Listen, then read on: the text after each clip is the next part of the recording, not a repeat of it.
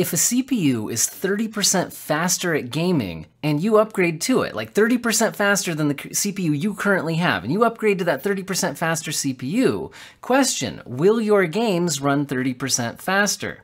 The answer is probably no, and not even close.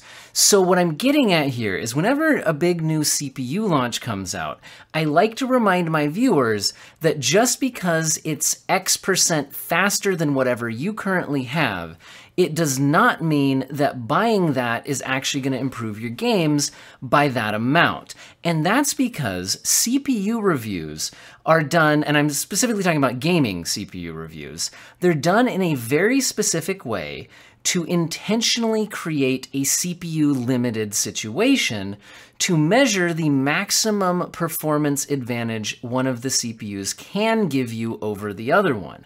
But those situations that they're creating are incredibly unrealistic and uncommon in the vast majority of gaming situations.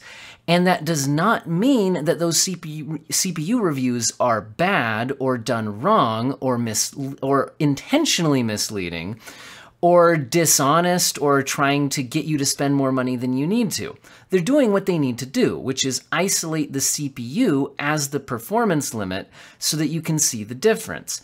However, when you just look at those numbers and you're like, oh, that CPU is 30% faster, better buy that, I'm gonna get 30% better performance, you know, that's just not how it works. Because when a video game is being rendered by your computer, there's some work done by the CPU and some work done by the GPU. And the work that those are doing is not the same, and one of them will be the limiting factor at any moment in time on how fast your PC is running the game. This is the idea of a CPU or GPU bottleneck, is what a lot of people call it. And a lot of people misunderstand this, and they think, oh, my PC has a bottleneck, I need to fix that. But what we mean by bottleneck here is there is going to be a limit on how fast your PC can render a game. You're not going to be running games at an infinite frame rate. At some point, the PC is working as fast as it can to render the game. That limiting factor will be either the CPU or the GPU, unless you've put some kind of a frame rate limit on the situation artificially. So, usually, people are actually limited by the GPU. Now, in competitive esports type situations, people will often intentionally turn down graphic settings and render resolution in order to increase their frame rates really high. And this is where CPU reviews might be a bit more realistic. But for a lot of gaming situations, they're very unrealistic, because what they do is they take usually the highest end graphics card currently available. So a lot of the new CPU reviews here are being done on like a 3090 Ti. And then they take the 3090 Ti and they run the games at a low resolution, like maybe 720p or 1080p, and they oftentimes don't run the games at maximum graphics settings. And all of this matters because the CPU, the work that it's doing to render the game, is usually not, it usually doesn't get more difficult as the graphics settings and resolution increase, especially the resolution. The GPU is having to calculate the color of every pixel on your screen. So the more there are, the higher the resolution is, right? 720p, 1080p, 1440p, 4K. The more pixels are on the screen, the harder the GPU is having to work. And it can be a lot harder as those resolutions go up. But the CPU, most of the work it's doing is not on a per pixel basis. It might be doing things like calculating the NPC AI of the cars driving around a city in a scene, or some of the physics that's happening. But the physics is going to happen regardless of what, you know, how many pixels are being rendered on the screen. That type of a thing. So in general, the CPU's workload stays the same regardless of the render resolution, whereas the GPU, you know, has less work to do the lower the render resolution goes. So some people phrase this, I don't like how they phrase this. You see this all the time online on PC video comments, on the threads about building a PC, all sorts of things. People say that lower resolutions are harder on the CPU and higher resolutions are harder on the GPU. And that's kind of correct. It is true that higher resolutions are harder on the GPU. Lower resolutions are the same on the CPU. What the thing is if your CPU is going to try to feed frames to your GPU as fast as it can, but if your GPU is unable to process the next frame, your CPU can just wait until your GPU is ready. But if your GPU is starving, it's ready, it's working hard, it can process more frames, your CPU is going to try to feed it as fast as it can, but at some point your CPU will just be unable to feed your GPU the next frame if the render resolution is low enough, the graphic settings are low enough, and the GPU is powerful enough. Okay, and that's what creates that CPU limit, and it's easier to become CPU limited at lower resolutions because the GPU is having an easier time to produce frames at those lower resolutions. Now, when it comes to graphics settings, the most graphic settings don't affect the CPU that much. Some of them do. And surprisingly, actually, ray tracing can actually have a big impact on CPU performance, which a lot of people don't realize, because ray tracing is incredibly demanding on the GPU. So usually as you turn up graphics settings, the GPU has to work harder. So you think that turning up graphics settings will always increase your GPU bottleneck. But ray tracing is a bit weird, where it's incredibly hard on the GPU, but it can also increase the number of CPU calls that are happening. And so it can sometimes go either way, where it might actually end up bottlenecking you on the CPU side of things before it even hits your GPU, depending on your CPU and GPU. But back to my main point here.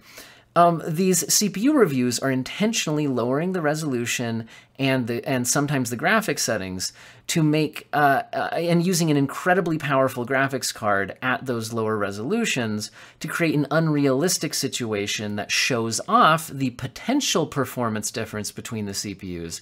But in most situations, if you're playing at 1440p or 4K on a mid-range GPU with graphics settings up, pretty high, most people are turning up graphics settings until their frame rate gets too low, and then they back them off a little bit. So usually you're adjusting your graphics settings to keep yourself GPU limited, but getting a high enough frame rate that you're willing to work with. For some people, that's 60 frames per second. Maybe you're targeting more than that, 90 frames per second, 100 frames per second.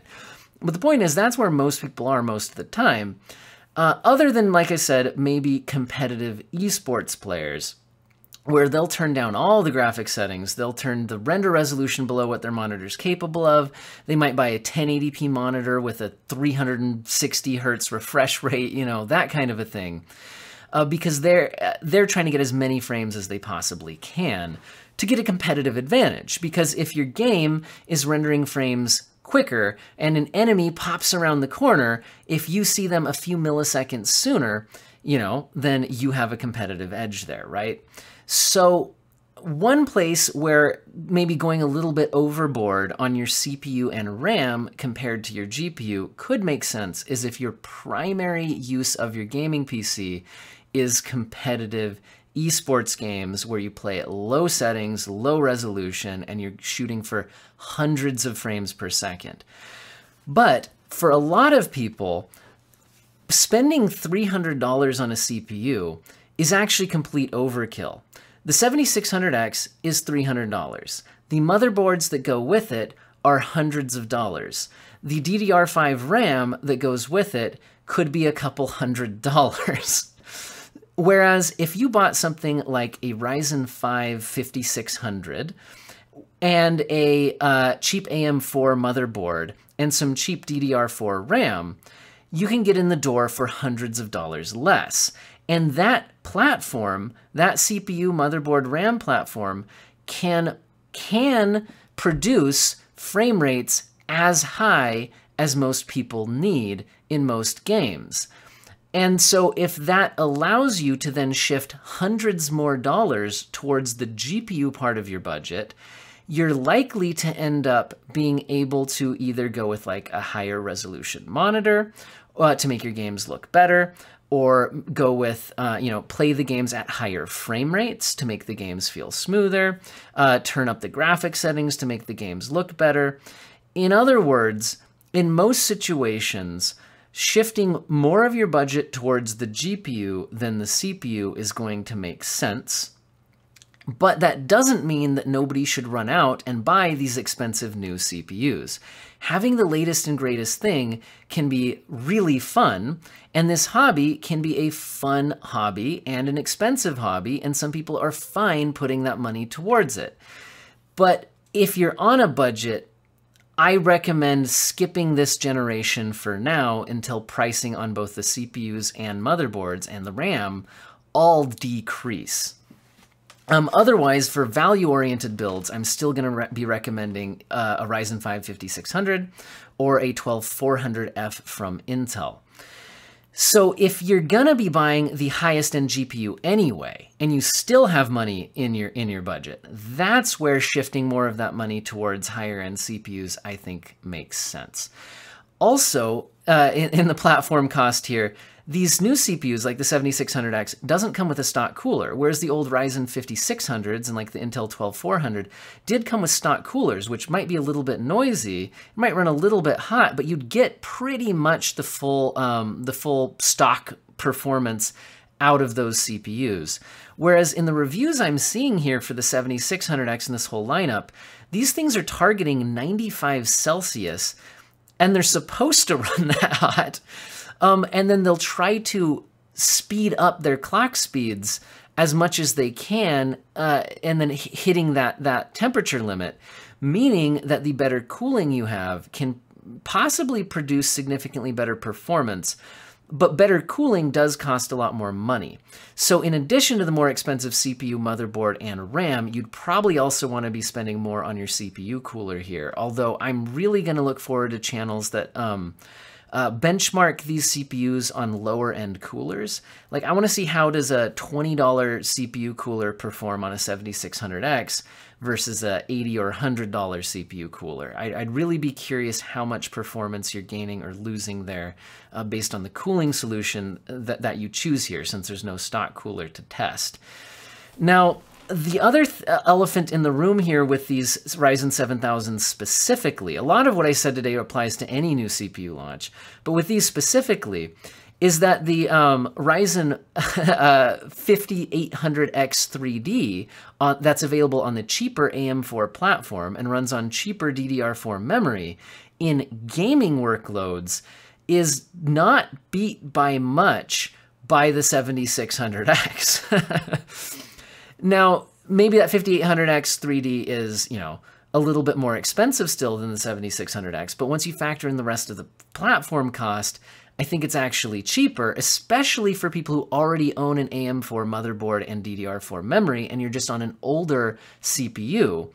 It might make more sense cost-wise to upgrade to the 5800X 3D, or just to wait, because if you wait, we are going to see new Intel CPUs coming out soon, and maybe those aren't going to be any better value, but more competition could put downward pressure on these CPUs. They may offer a lot better value, we shall see. But then also, AMD is likely to then release their 3D V-cache versions of the 7000 series to regain the performance crown from Intel's 13th gen, because according to the leaked benchmarks we've seen, I think it's going to be competitive, but I do think the 13th gen probably will be faster for gaming and also productivity. I think the 13th gen, I think the 7000 is pulling a little ahead of the 12th gen, but 13th gen might pull a little bit ahead. It's going to be super close, but I think we'll probably see the X3D chips, which for gaming performance, I think should give us a big boost again, like we saw with the 5000 series. But anyway, this could all get you into that trap. This is the perpetual trap with PC building and being a PC gamer, is you can always wait for something better. PCs always get more powerful over time. The components get better, there's new stuff coming out. So yes, you could always wait, but at some point, it's okay to just buy the best thing that you can right now. and just, if it meets your performance needs, great. And then honestly, turn off channels like mine if it's going to make you feel like, you know, you're missing out on the next greatest thing. Because, you know, you can always wait, but maybe you want a gaming PC right now, and waiting another month and then another month and then another month, there's always something better coming out, can honestly get kind of depressing. Now, with that being said, there's a new GPU launch coming out, you know, in October from NVIDIA. AMD GPUs should be coming out in November. We've got the Intel CPUs coming out here very soon as well. So while it is true that there's that trap of you can always wait for something better, this particular next couple of months really is the launch of a whole lot of exciting new technology. So I can't help but feel like building a new high-end system right now probably isn't the way to go. But building a more value-oriented PC, like I said, along the lines of a Ryzen 5 5600 or a, you know, 12400F from Intel, with a mid-range GPU, something in the $300 or less category, we're not going to be seeing stuff replacing those value parts anywhere near as soon. So those could make a lot of sense. These higher end things, I think, really is probably worth waiting. I hope this video was useful for you guys. A lot of people misunderstand the CPU, GPU bottleneck situation. It's also important to understand that in any particular scene of a game, you might be CPU limited or GPU limited, and that can shift even within the same game from scene to scene, and then of course from one game to another game.